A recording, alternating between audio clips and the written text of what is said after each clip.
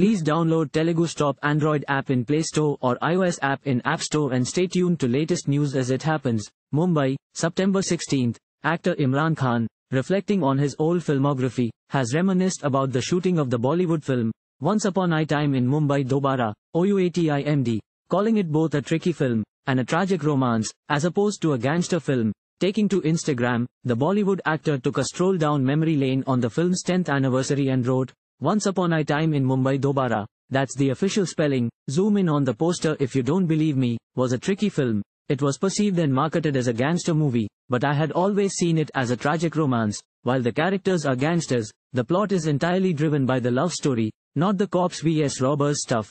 Talking about its reception and his chemistry with his co-star Akshay Kumar, he sang praises for him, writing, "The film was not very well received upon release, and I shouldered most of the responsibility, but that never tarnished the affection I felt for my teammates." At Akshay Kumar was the very definition of movie star cool, and is probably the strongest human being I've met in real life. This dude's forearms are as thick as my calves, seriously, and I love that as listener from the first day. Fearless and unrestrained as an actor, and utterly devoid of any self-importance.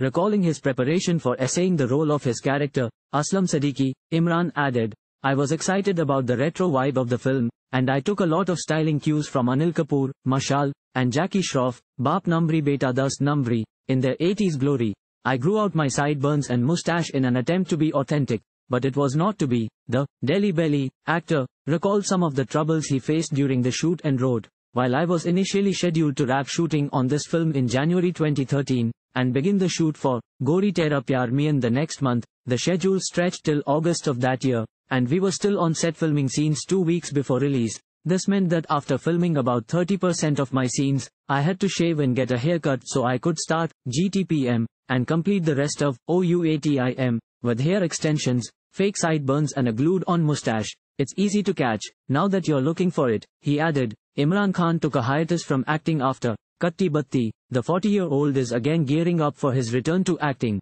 though when specifically he has not said. Thank you for watching. Please subscribe to channel and click on bell for more daily videos.